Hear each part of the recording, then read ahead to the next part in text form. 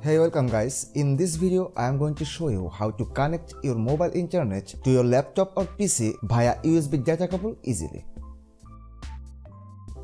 And you can see my Wi-Fi network is disconnected here. Actually, it doesn't matter if your PC has Wi-Fi facility or not. This method will work for you. Anyways, just take your phone on your hand and enable the internet data. Now plug in the USB data cable to your phone and PC. Maybe it would be just your charging cable, and it should work. So after connecting the cable, you will get a notification like this.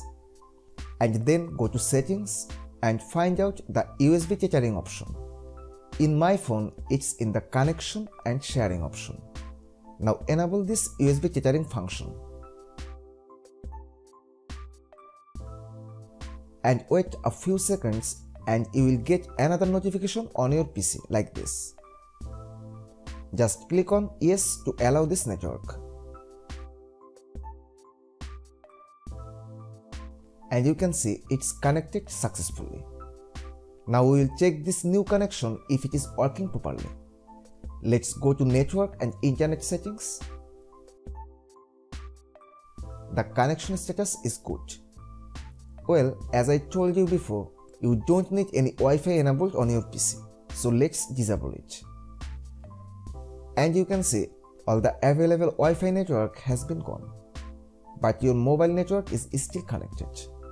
Even your hotspot network doesn't need to be enabled for this connection.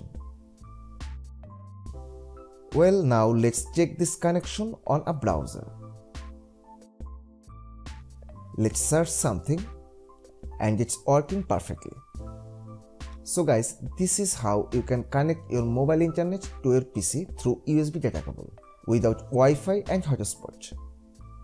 And if you want to know how to connect your mobile internet to your PC via hotspot, then you will find another video in this video description.